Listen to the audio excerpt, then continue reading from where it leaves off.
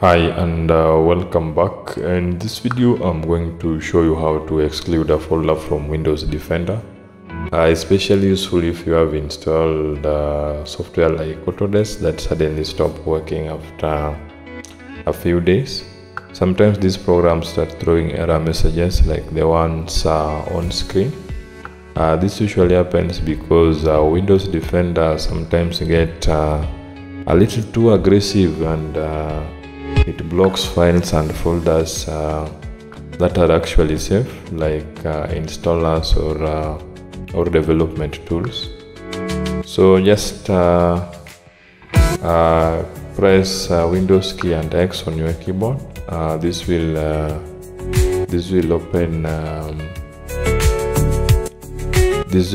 the PowerShell. So just click Windows key, then you'll go with the option of terminal admin. This will open the PowerShell. Let me try to put it on the center. Then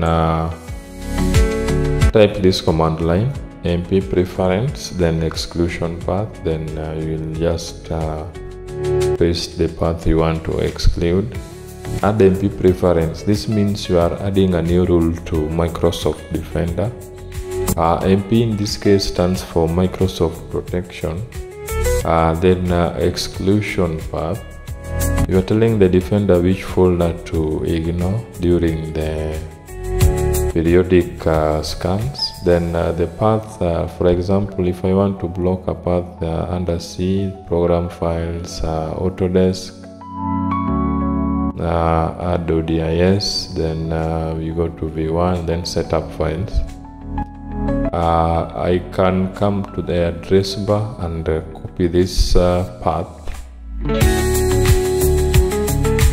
I copy it, then go and paste it on that command line. Remember to add the quotation marks.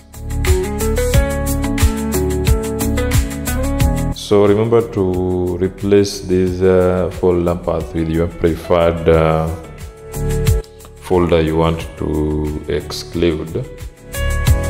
Once you do that, just press enter. In case you want to confirm if it has been added to the exclusion list, you can just type this command line, get. Remember to add the dash there. So get MP preference. Select, then expand property, exclusion path. So this will show a list of all the folders that are currently excluded from Windows Defender, and you should see the folder that we have just added in that list.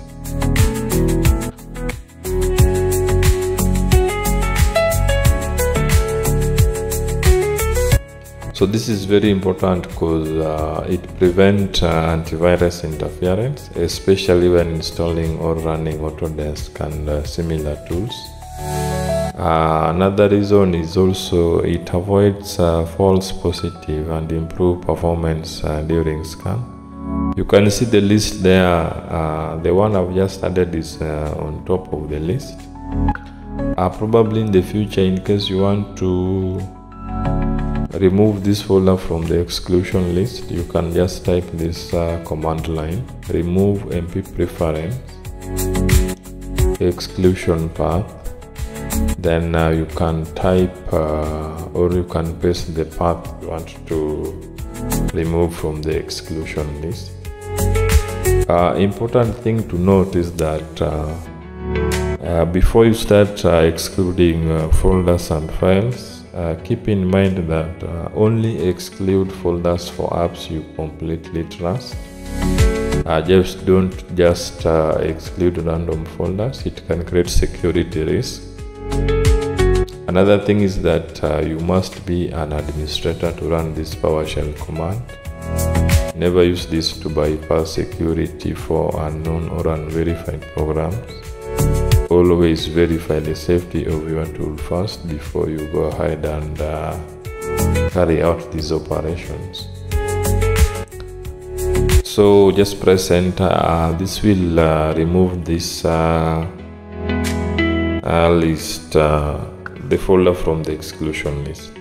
Also, if you want to confirm if it has been removed, you can just copy the second command line there and paste it in this next one.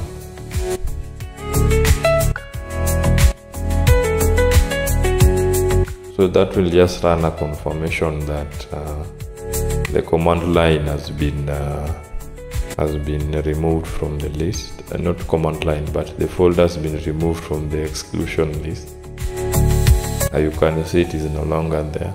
So basically that's how to do it.